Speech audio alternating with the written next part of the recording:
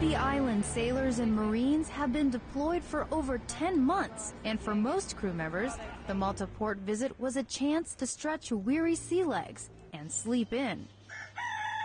Instead, a team of 17 early rising service members rolled up their sleeves and got to work. It speaks a lot as to the quality of people that we have on the ship and the quality of Marines that are attached to us. It's pretty remarkable.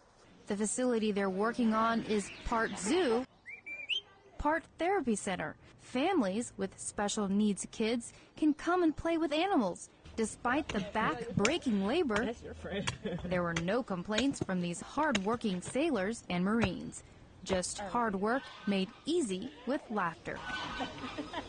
Anna Allen, Marsa Scala, Malta.